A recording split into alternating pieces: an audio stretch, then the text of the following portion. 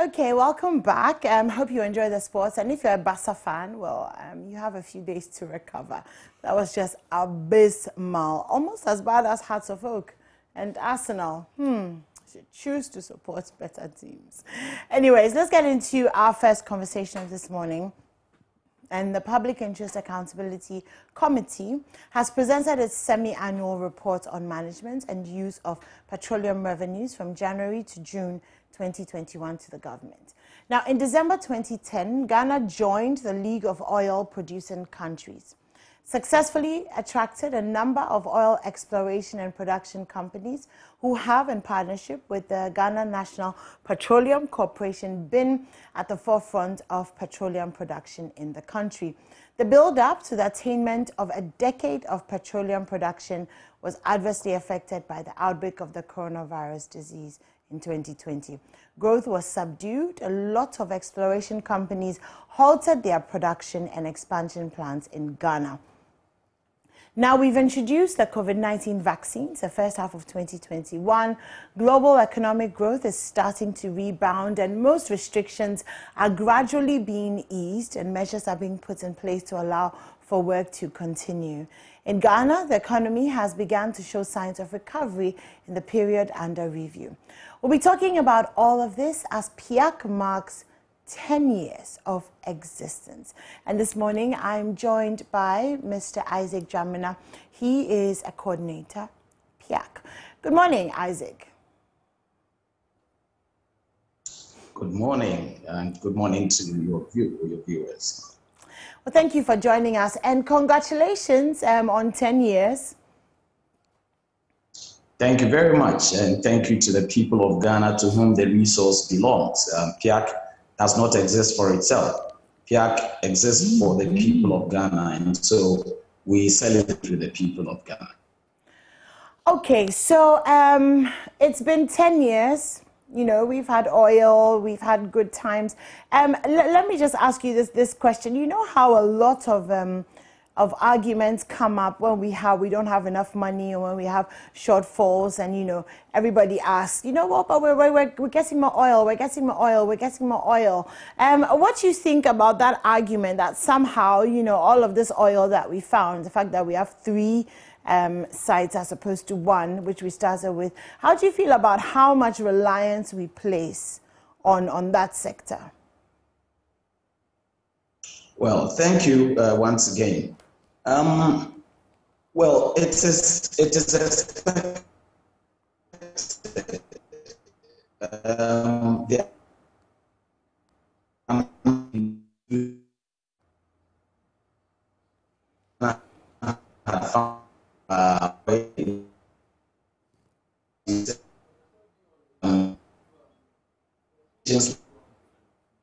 Hopefully,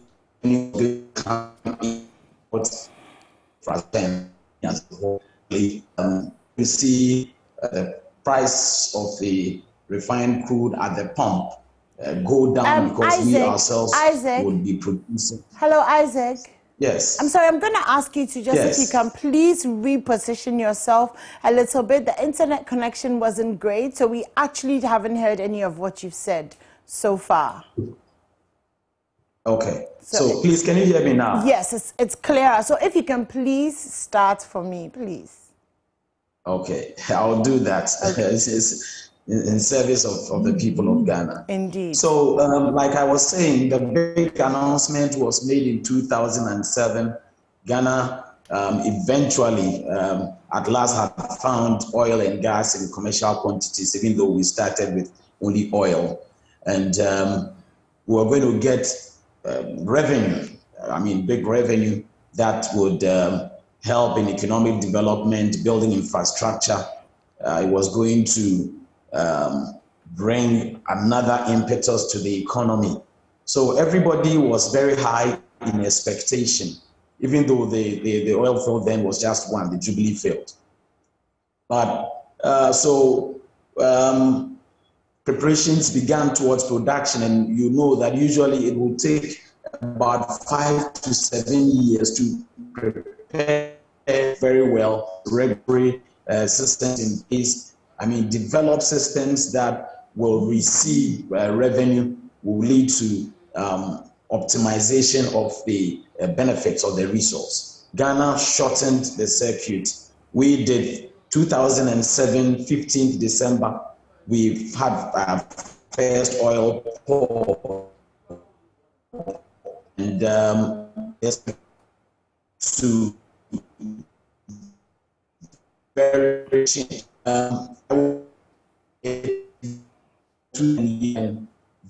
$444 million in 2011, and it kept up until our best year in 2014, $978 million. And but as you know, the price of crude oil on the world market is very unstable by a whole lot of factors. And so in 2015 and 16 in particular, revenue fell very heavily. And the 978 we had in 2014, we had about over $300 million in 2015, and then even further $200 million in 2016. So this kind of volatility is the reason behind PIAC's proposal and recommendation that government should be worried in its reliance on the revenue from crude oil and production and its activities. For example, education has been selected as a priority area.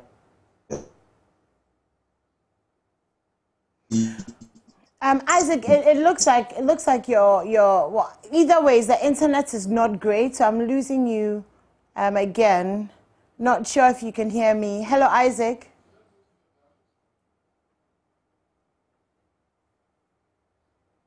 Okay, well, we're going to try and reconnect with Isaac, but let me just run you through some of these details. So we know that oil production from 2010 to 2020, so 10 years, the total amount of crude oil produced was 453,387,699 BBLS. Total petroleum receipts, so that's barrels, so 2011 to 2020, $6.55 billion. That's a lot of money. So that's okay. Now this is how the petroleum revenue was disbursed from 2011 to 2020. So the Ghana Heritage Fund got $585 million. The Ghana Stabilization Fund got $1.387 million. The Ghana National Petroleum Corporation got $2 billion actually. 2,003.83 million. So they got 30% of the revenue. And then annual budget funding amount was also about 2 billion, which is 39%. So the budget funding, and then GNPC got the lion's share of the petroleum revenue that we got over the past 10 years. And then the Ghana Stabilization Fund, and then, of course, the Ghana Heritage Fund. So this is how we've been spending our oil money over the past 10 years. You remember that a lot of conversations have come up about the fact that free SHS is possible, because of oil. And so, definitely we've seen some of the things that the oil money has done, but not all of it, maybe. We're still trying to connect to Isaac. I'm not sure if we have him online now. Isaac, are you there? Yes, I am.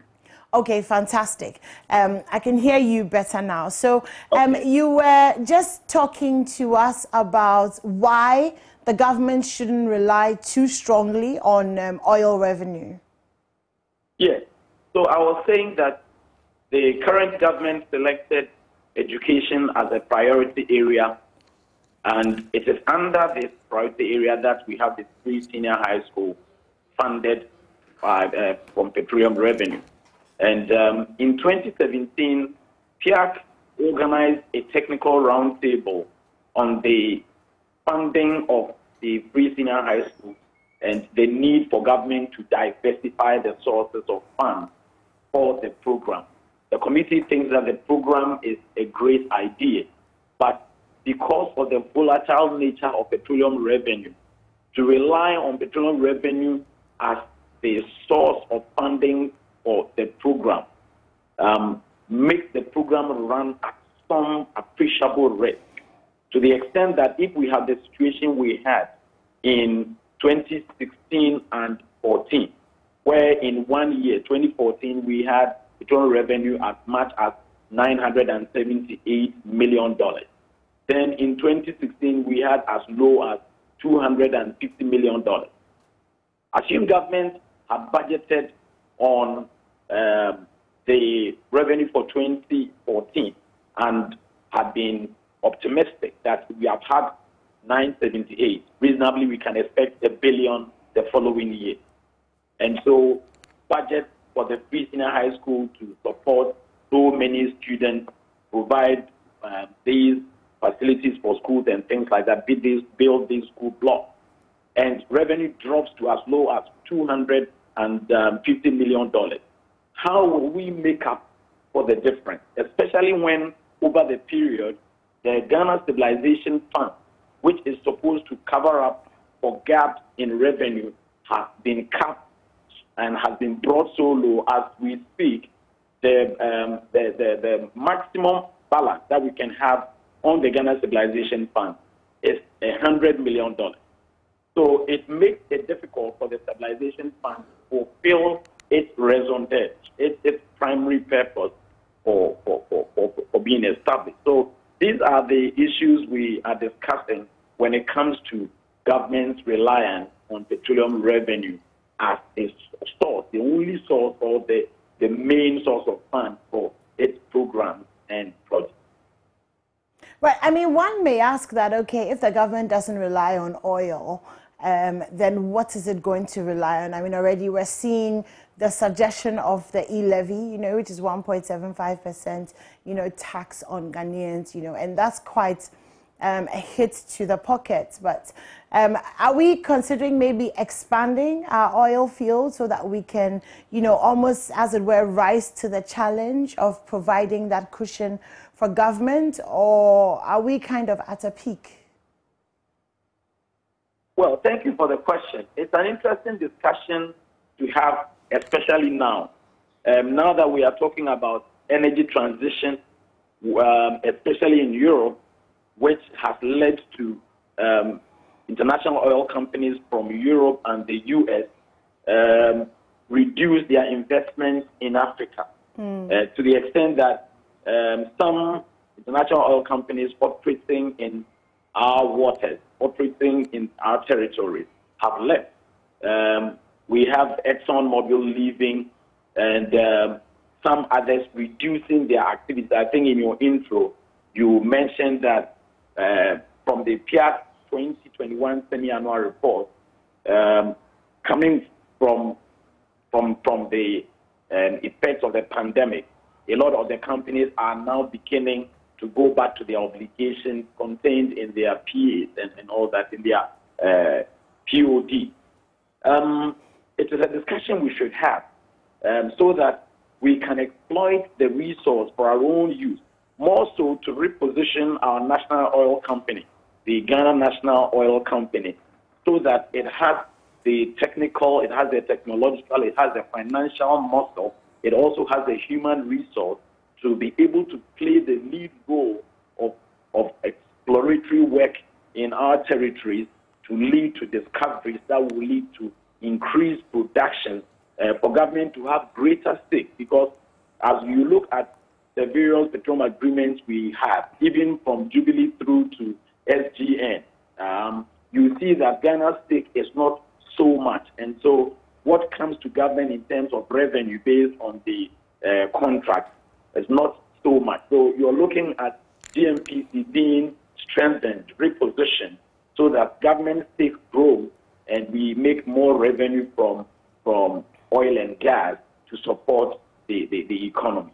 It has always bothered me, Isaac, that in all of these negotiations and stuff, we seem as a government, as a people, to be getting relatively little revenue from these explorations and the drilling of oil and all of that. What exactly is the problem? Is it because we're not negotiating properly, or I don't know. And how do we get to the point where we're actually, you know, really actualizing the full benefits, the full potential that these oil wells have to offer for us as a country?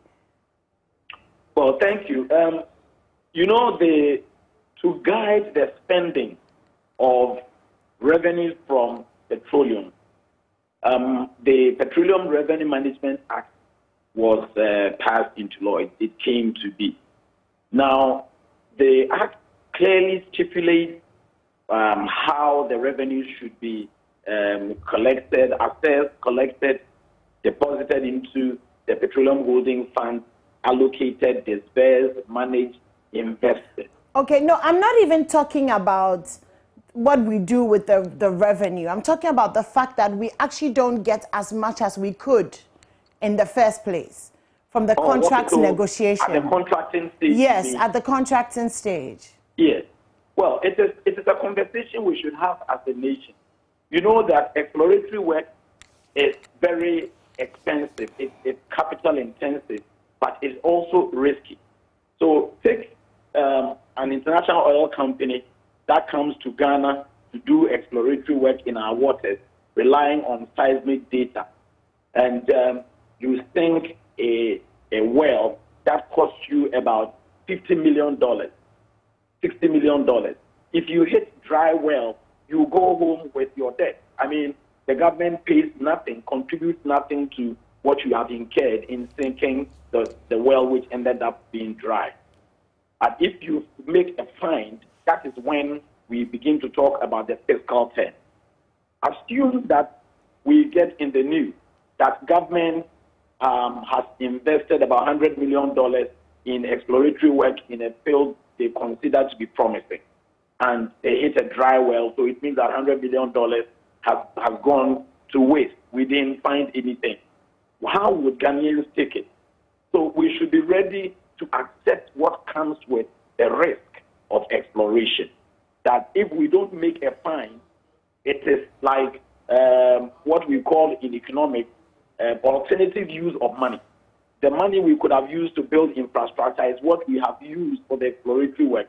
So we should be ready to accept it, that we will take the risk. If we make a find, great, then we have a very big stake. If we don't make a find, we will accept to go with the cost that has come with it. It is a conversation we should have as a nation and agree to go in a particular way. If you are risk averse, then your returns will be low. If you take on risk, you will make more returns. These are basic principles in investment.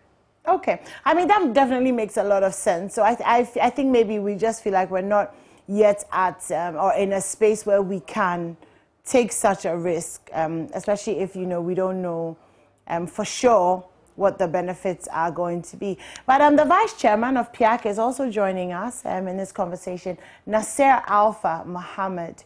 Good morning, sir. Welcome. Hello, Good Nasser. morning. Hi, good morning. Are you okay? You good? Yes, I'm doing fine, please. Awesome. Okay, so Isaac and I were just talking about revenue and the burden that the budget places on oil revenues and how the money is distributed and, you know, kind of moving from a place where we're not so dependent on... I'm losing you a bit. I didn't hear much of that. Okay, I was saying that, so Isaac and I were just talking about the revenue, oil revenue, and how dependent our budget seems to be on revenue that we're getting from oil for the government to be able to carry out, you know, projects, and how that's not always a good thing for us. So what are your thoughts on that? We're looking at the distribution of revenue, and the budget takes, I think it's the second largest, or possibly the largest actually, allocation of revenue from oil. No, you know, since 2011,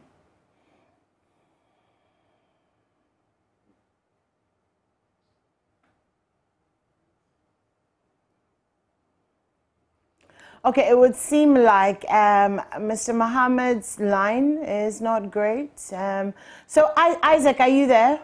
Yes, I am. Okay, okay, so your line is definitely better. Okay, Yes, so I we've... wanted to add this point to the point I made earlier. Okay, sure, go ahead. Yes, so one point I want to add is that at the time we made a find in 2007, little was known about Ghana as a place where there was high probability of fine. Like, I mean, what we usually say in the industry is that Ghana was not known. So we didn't have the strength to negotiate for greater stake. Okay. So now our field, our territory has been de-risked to some extent. At least we have 3 fields that are operating. We have other finds that are yet to come on stream. So it means that there is greater assurance to investors that our field has high probability of a find if someone comes to invest. So it puts us in a better negotiation position to improve what we get in terms of percentages at the contracting stage. So that was the point I wanted to add to the point I earlier made. Okay, that's a really good point, and it totally makes sense. You know, if we've been able to find 3, then chances are, you know, there's a 4th one, there's a 5th one, there's a 6th one, as opposed to when there was nothing at all. And I remember when we first found oil, it was a very, very exciting time for the nation, you know, to discover that, oh, you know, because it's always been Nigeria, you know, that we've kind of considered as, you know, the oil producing country. So it was really exciting. I remember many years ago, but really exciting. Anyway, so there was a committee that PIAC put together to give some recommendations to the Minister of Finance when it comes to the revenue use and how, you know, we're sharing that money, spending the money, and also the cap on the GSF, and then provisions with ABFA and GIF. Do you want to take us through some of the recommendations that the committee was able to come up with?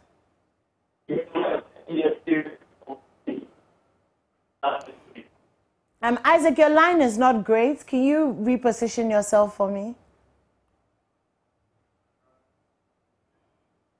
Hello? Hello? Is it better now?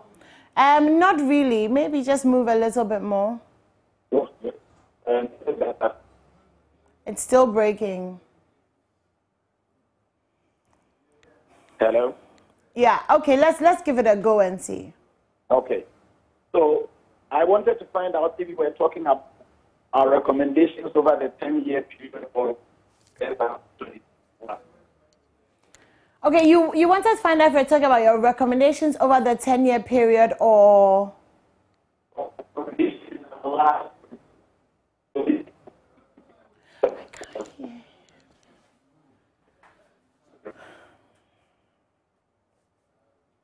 Okay, unfortunately, I can't really hear Isaac. I know he's asking me a question, but it's difficult to hear him. We're going to try and reconnect. But if you're just tuning in, we're talking about PIAC and also the distribution of the money that we've made from oil over the past 10 years and some of the recommendations that a committee has put to the Minister of Finance concerning some of the oil-funded projects at the subnational level, and also the fact that the GSF has a cap of $100 million, if that's the best decision that we made, or whether that should be reviewed. So we're speaking to Isaac Jamna, who's a coordinator of PIAC, and Nasser Alpha Mohammed, who is a vice chairman of PIAC. At the moment, both of them, their lines seem to be quite bad, so we're not really able to get clear communication. Let me just... Isaac, are you there? Yes, please, I am. Okay, great. You were asking a question. Yes. So you had asked for the recommendations the committee had made in its statutory report, and I wanted to declare whether you meant recommendations over the 10-year period or just for our latest report, the 2021 semi-annual report. I mean, I think we can start with the most recent one, and then, you know, maybe extend into over the last 10 years with some of the recommendations that you feel are very urgent or priority. Okay.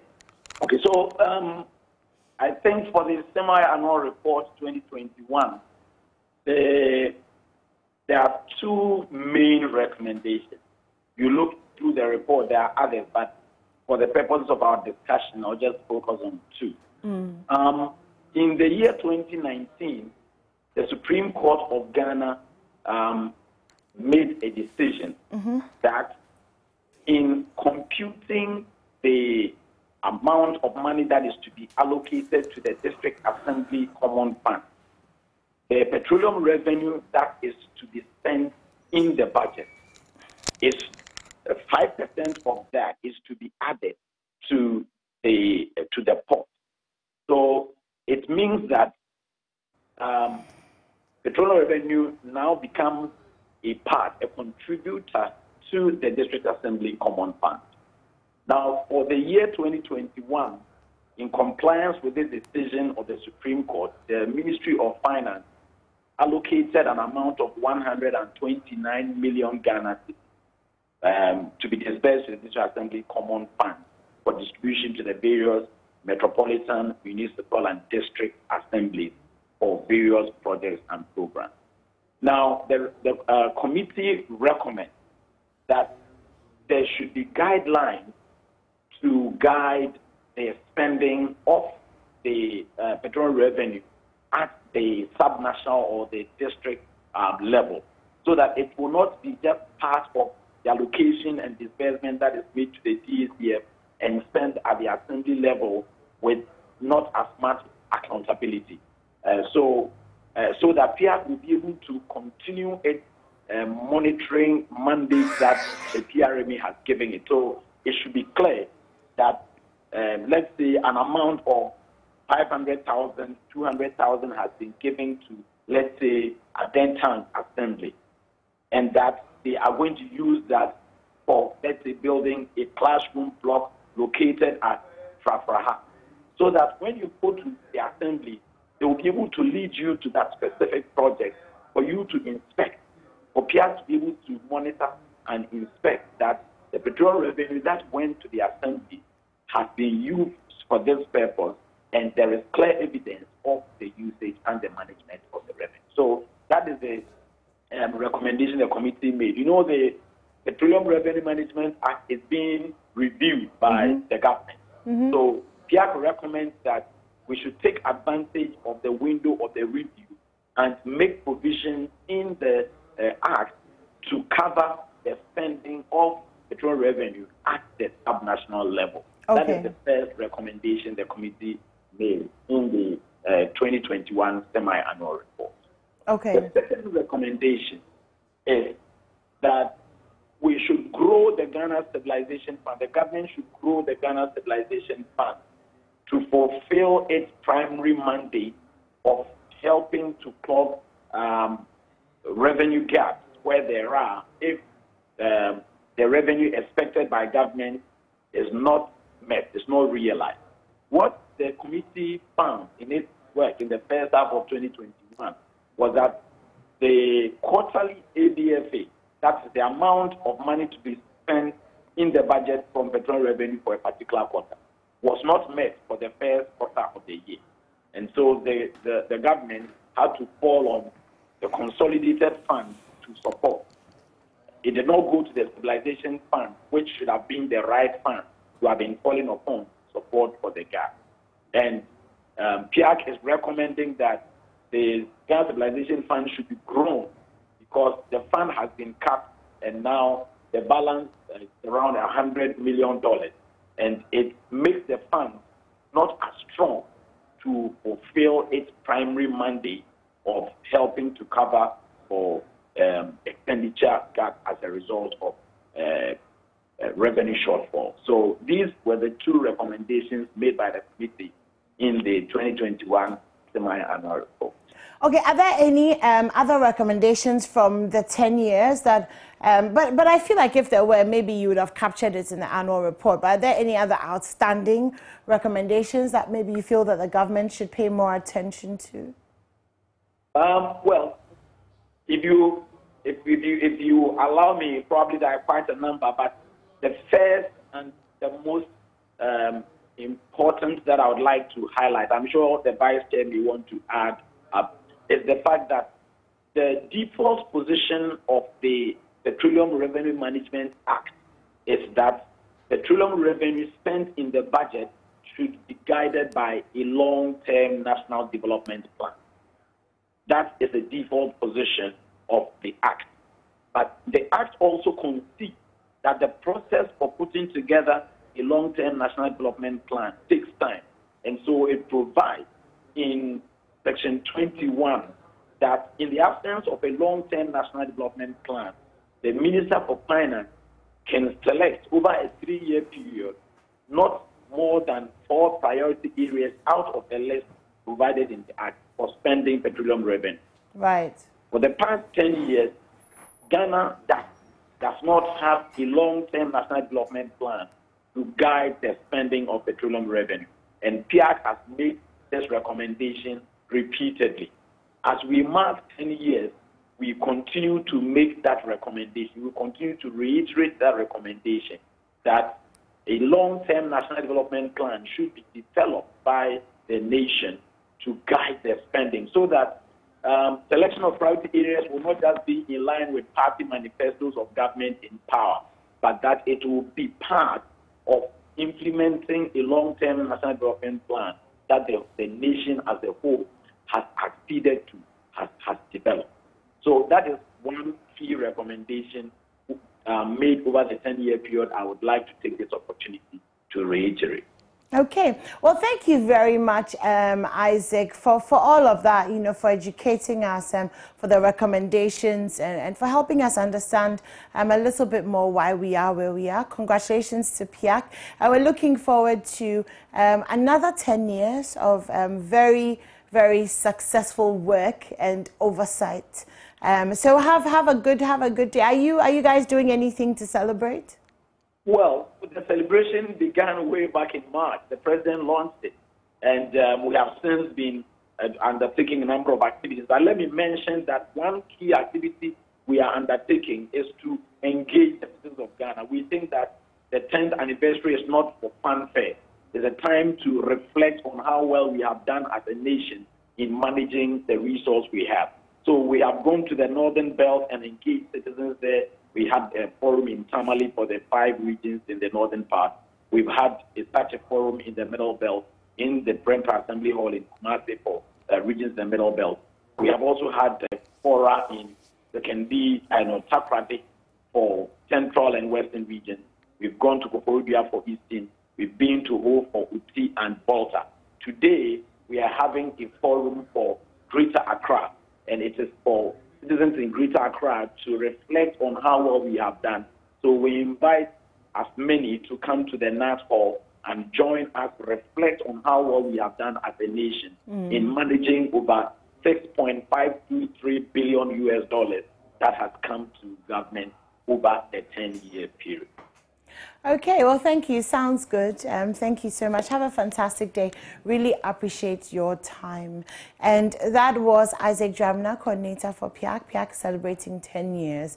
And you can join them at the NAT Hall if you'd like more information on how the oil revenue has been spent and what the plans are. All right, so we're going to take a quick break. When we come back, so much more for you here on the AM show. Don't go anywhere.